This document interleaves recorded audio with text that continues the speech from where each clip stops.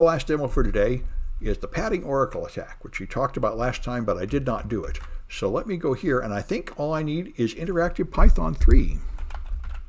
So it doesn't matter what directory I'm in or anything. Using Python 3 in immediate mode is enough for most of what we're doing here.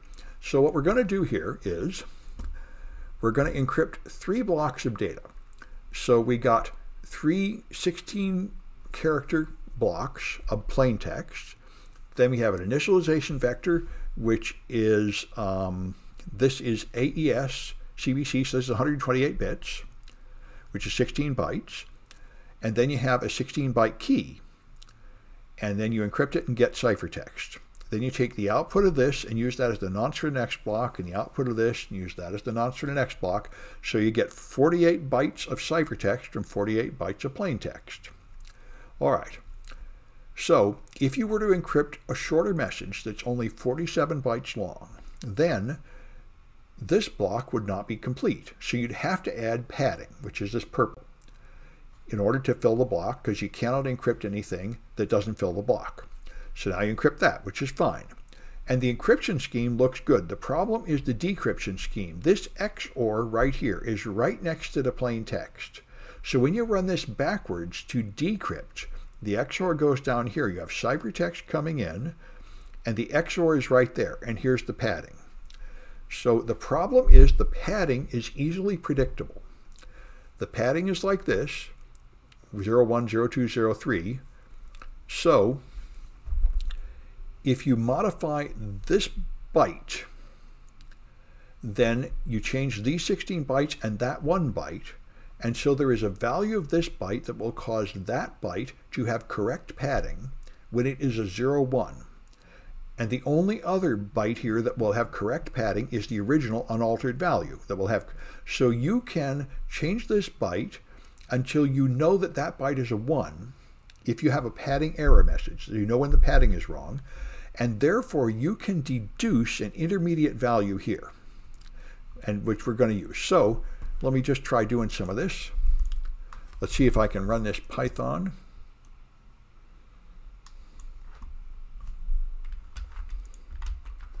Good, it's going to work on my Mac here. This older crypto system is working.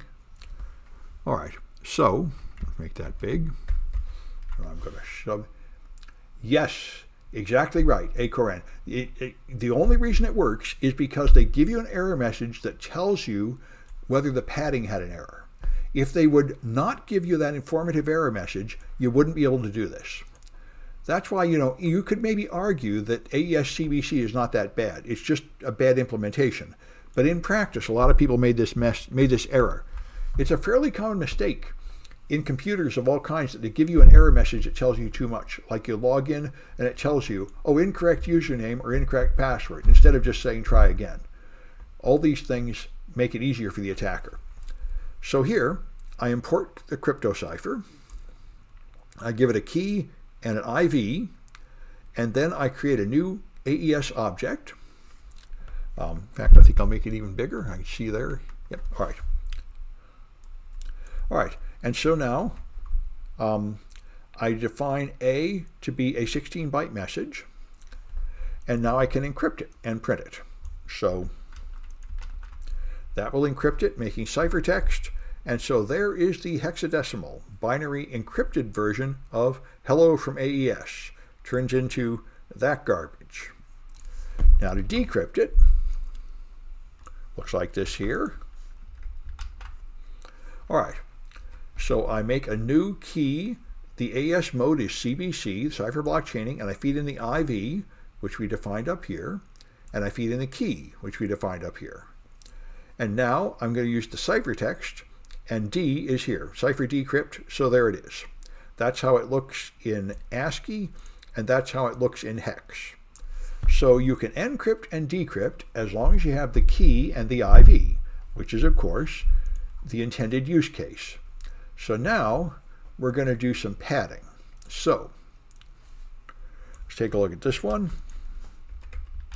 All right, so now I have a key and an IV. Now I create a new AES object with the key and the IV and the same mode, CBC. So here is a sentence that's 47 bytes long. Okay. Now I have to pad the sentence and encrypt it. I won't be able to encrypt 47 bytes. In fact, let me try that. To encrypt it up here, we did this. Ciphertext is cipher encrypt A. Let's just try that. It should fail. And it does fail. Data must be padded to %d byte boundary. And then there, 16 byte boundary. There you are. So you can't encrypt a 47 letter message. You can only encrypt a 48 letter message. So to pad it, doing PKCS number 7 padding. The way you do it, since I only need 1 byte of padding, I put a 1 at the end. That's how it works. That makes it 48 bytes long. Now, all right, I'm going to take, this is the original perfect ciphertext. Now I'm going to take and make something called mod, which is going to have the first 31 bytes correct, and then put in a 255, and then have the rest. And what that is doing is this picture here. I'm doing this right here. See, I'm taking the first 31 bytes correct, I'm changing this one to 255, and then leaving all the rest alone. So that variable mod is this modified ciphertext with 1 byte changed. And now we can try encrypting those two things, or decrypting those two things, pardon me. All right, so here we go. So notice this is the original ciphertext, and this is the modified ciphertext. They are exactly the same, 8046, 8046, and so on. Someplace in here there is 1 byte different, about 2/3 of the way down. This one here is FF, and this one is 24. All the rest of it is exactly the same. That's what we got here. So now when we decrypt them, we define a new AES object with the key and the IV, and we decrypt the ciphertext, and we decrypt the mods. So we're making C and C mod. And now here's C in hex, and here's C mod in hex. The first block is the same for both of them, so the first block is fine, but the second block will be completely destroyed. So it should be 56, E6, 36, and it's all garbage. But the third block is okay, except for the last 1 byte, which changed. That is the pattern. And remember, we talked about this. If there's anything in the encrypted stuff that has a pattern, that's bad.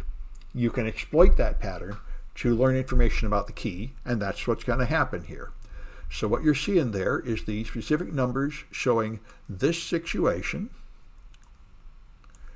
You've got, you've modified the ciphertext, but this block is fine, and most of that block is fine. This whole block is scrambled, and the last 1 byte here is scrambled. So that's the fundamental weakness. Changing 1 block of ciphertext does not scramble the whole thing, which is the ideal. It really should just ruin the whole thing. That would be a lot safer. But instead, it has a strange, non-random pattern of consequences. And we can exploit that to break the cryptography. So, now we're going to make a vulnerable system. And so I need to make a file. So I'll get out of here. And maybe I'll go into a directory 141. Okay, and make a directory called CBC. Go into CBC. All right, just kind of nice to be in a controlled environment. So now I'll make a, you can define your own functions in Python.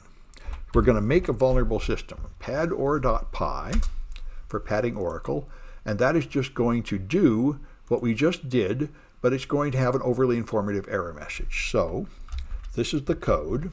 All right. So what it does, it always uses a certain key in IV because I don't really care. That's all right. And so you're going to have a decrypt routine.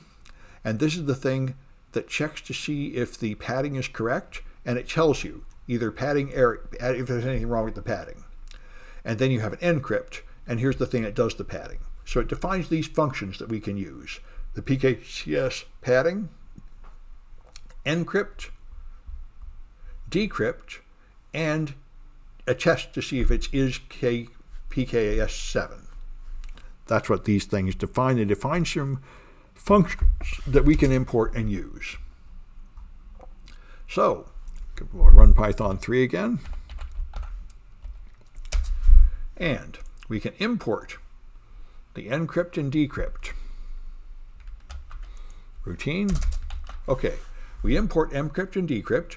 Then we have the 47-byte sentence, and we do C equals encrypt of A. Remember, we can encrypt 47 now because it will pad it and encrypt it for us. So there we are. You get this encrypted stuff. It doesn't just complain the way raw AES did. Our routine will automatically pad when you encrypt. So we can decrypt it.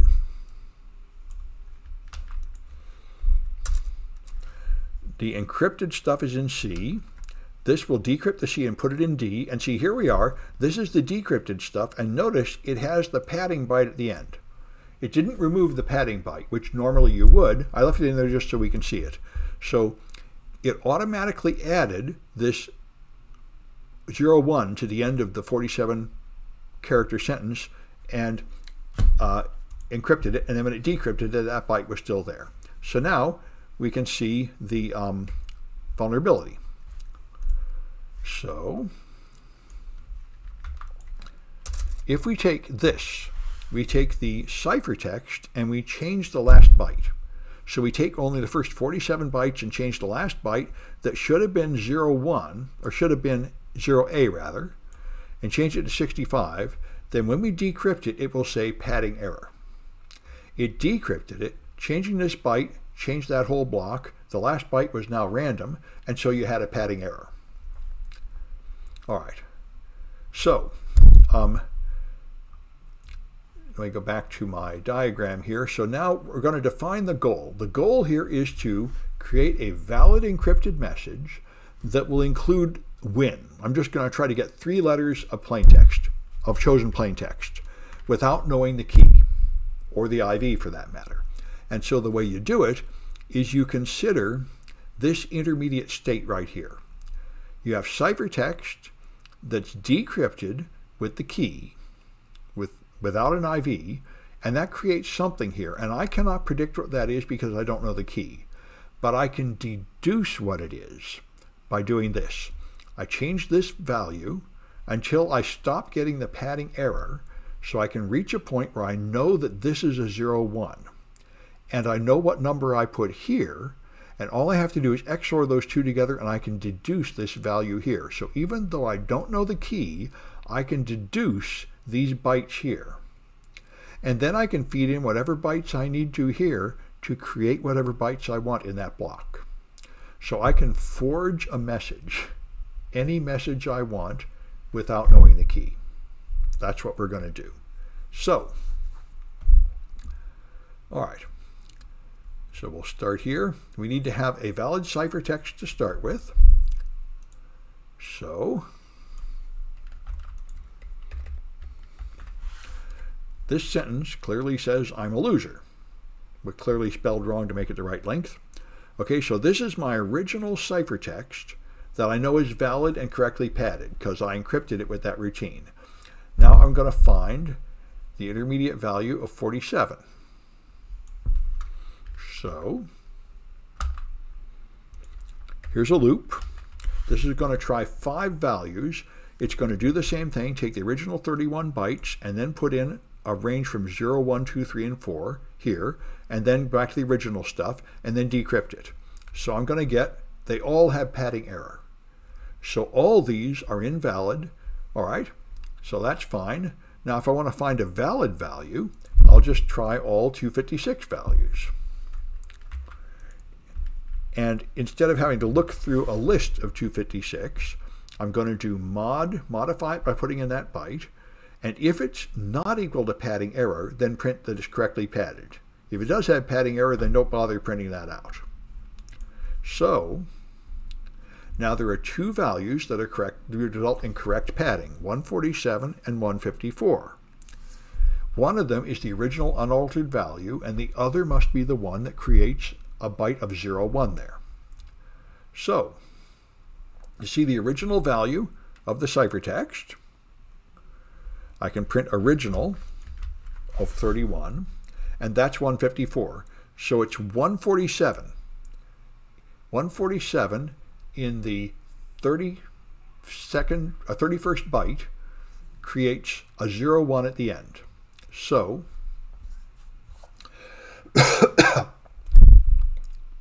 all right. So here's another way to do it more efficiently.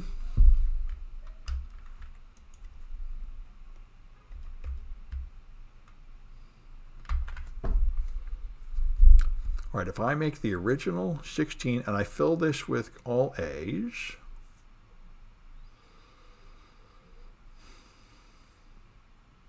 see what I did, I used valid ciphertext, so there were two values that gave me correct padding, and I had to figure out which one was not the original. So what I'm going to do is use broken ciphertext, which will create garbage. And even with broken ciphertext, there will be one that gives me correct padding, and now I know it's 01. So that's why I take the original, and I just fill this with all capital A's. And then I add one more byte, which I wander through. Only one of these is going to be right. The others are all going to be garbage. So now I don't have to bother figuring out that 154 is the original value and 147 is the one that works. Now I directly get the 147. So a value of 147 in byte 31 leads to a value of 01 in the decrypt at the end. So I have now learned all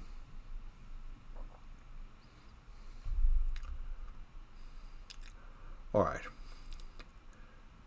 Now fill those with B. Why do I fill 15 from 16 to 31 B and then test? Oh, this just shows that again it's 147. That's obvious. All right. So now I've now learned something. When ciphertext 31 is that value, 147, this is 01, so that intermediate value is the XOR of 147 and 01. And that's here. That's 147, 01, 146. So now I know intermediate 47 is 146. I've learned enough to forge one byte. So now I just have to do it again for intermediate 46, and I think I won't keep doing it live. I'll just talk about it. So now you know this one. So you can put a value here that will create a 02, and you can vary this one until the padding is correct, and now you know that this one is 02. So this one is 02, so you can deduce that. So you can pick off as you want. So you keep going until you have, I think, 4 of them. Yep, find 4 bytes. And then you'll be able to get your name on the winners page if you keep going. But anyway, that's the game here. So you can now forge WIN and then a null. So you can make a message that ends with win. And so there's a key you get here just by doing all the steps up here. And there's another key, which typically only a few students ever do, where you actually put your name on a live server of mine. So there should be a winners page. I'll have to fix that. Okay. I'll find out what's going on with that and fix it. I think people keep nuking it on my server. Oh, it was in the temp. That's why. Nobody's got it right. I'll have to get it right to get one up there. Anyway, you'll have to find a ciphertext which will decrypt to something readable with your name in it, and then it'll put your name on the board. Although I would just go for 3 letters of your initials, because as you can see, it's a lot of work for every letter. Anyway, that's good, clean fun. I think as soon as somebody gets it right, it'll be there. Because I restarted the server, the temp pages are gone is all. Anyway, so that's the joy of the padding oracle attack. Yes, and I'm going to stop now.